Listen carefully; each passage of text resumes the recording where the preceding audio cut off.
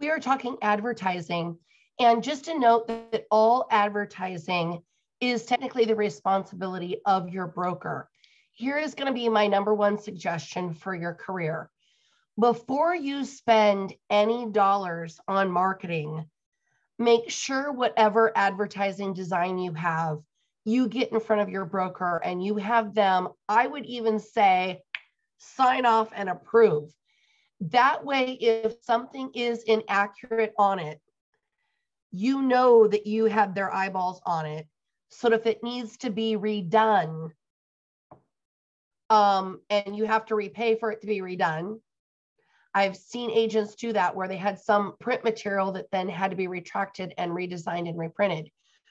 So get that in front of your broker. And like I said, maybe even get them initialed or some sort of an email that gives you an okay on it to proceed. Because I'd hate for you to spend money on something that maybe was missing some content.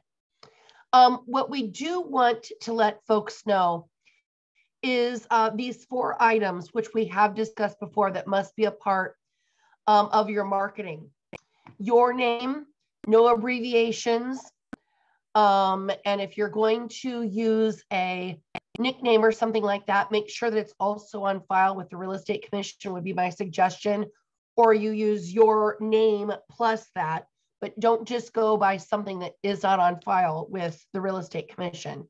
So your name, the name of the firm you're affiliated with, and again, not abbreviations. I shouldn't, for Amy Schaefer Real Estate, use ASRE. It's got to be spelled out, Amy Schaefer Real Estate. The city and state where your office is located, and the states where you hold a license. So I've said before, mine says Amy Schaefer Real Estate, West Des Moines, Iowa, licensed in Iowa. And if you've got licenses in other states, you would add those obviously to your tagline.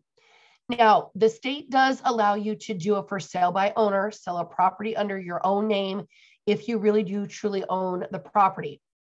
That is allowed by law, but I want you to double check before you try to sell your own property on your own as a for sale by owner, because your broker may have a written company policy that does not allow it. I know I don't allow that at Amy Schaefer Real Estate, because my assumption is if I'm not going to hire myself as an agent and do it for sale by owner, I'm just telling the world that they can do it on their own as well. So do check, that might be a broker policy. And again, we should not put a sign on any property that we do not have a written listing agreement with.